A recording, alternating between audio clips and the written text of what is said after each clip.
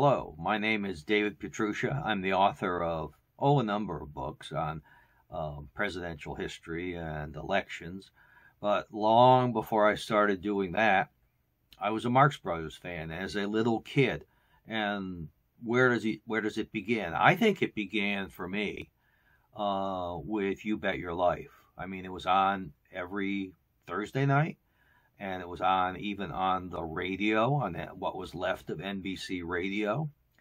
And so it was a tremendous influence on me. I remember going into a diner with my mother, and the guy behind the counter would always call me Groucho. I think I had a bit of an attitude even then.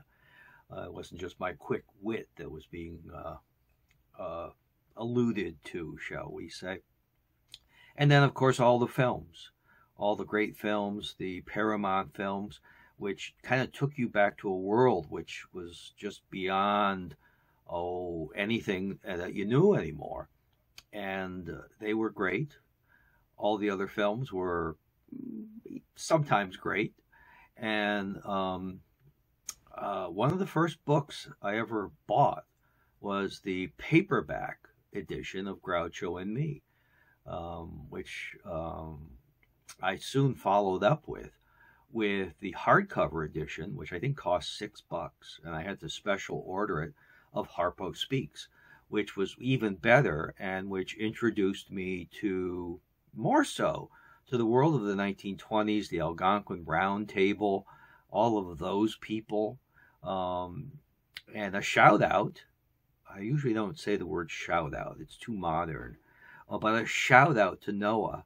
And to all the folks who put I'll Say She Is together. I had the opportunity to see that during its run, and that was a great experience.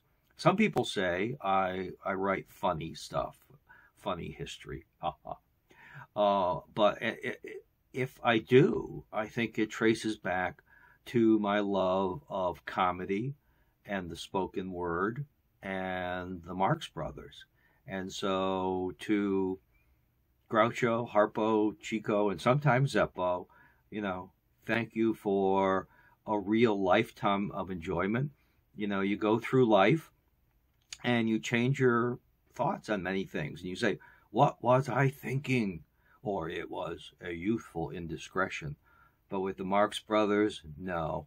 I've stayed faithful to them, and they've stayed faithful to me. So thank you all. And thank you for this great podcast, which I enjoy so much.